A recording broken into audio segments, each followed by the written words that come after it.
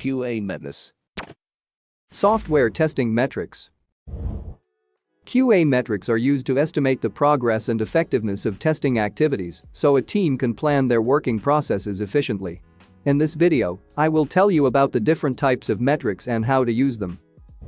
There are base metrics, also known as absolute. They encompass various measurements gathered during test case development and execution. On the screen, you can see a list of QA base metrics for tracking your project. The other group is known as calculated metrics or derivative metrics. This data allows you to estimate the effectiveness of the testing process and the quality of the product under test. To get calculated metrics, QA leads and team managers apply specific formulas to previously collected base metrics. There are two types of calculated metrics: process and product ones.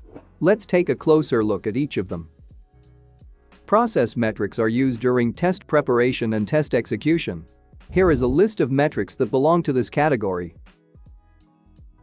Test tracking metrics show the percentage of passed, failed, blocked tests, etc. Let's take a closer look at it. For example, we have 240 test cases in total, 181 of them passed, 28 failed, and 31 were blocked. To calculate the percentage of passed tests, you have to divide their quantity by the total number of executed tests. Then goes test case preparation productivity. It is a way to estimate the timing of test case preparation. In other words, you will get test cases per hour ratio, just like the one on your screen. Test design coverage is used to measure the percentage of requirements covered by test cases. Here's an example. Test execution productivity shows how many test cases that can be executed per hour.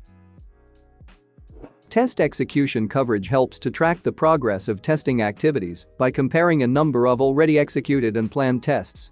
Here is a formula you can use.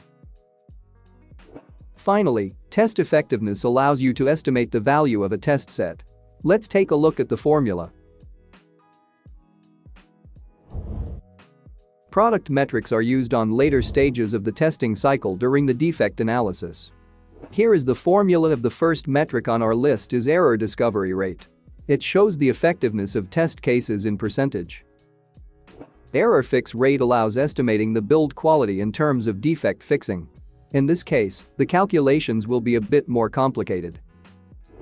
Another widely used metric is defect density, the number of confirmed defects divided by the size of the software. The size of software can be measured in lines of code or number of requirements, just like in the example you can see on the screen. Defect leakage shows the efficiency of testing activities that took place before user acceptance testing. Here is the formula. QA metrics provide answers to some important questions. How much time will product testing take? How many fixed, closed, reopened bugs are there? How many of those bugs are critical? How many defects were reported by users? What areas do QA engineers should focus on? Can we finish testing in time? How efficient are the test cases?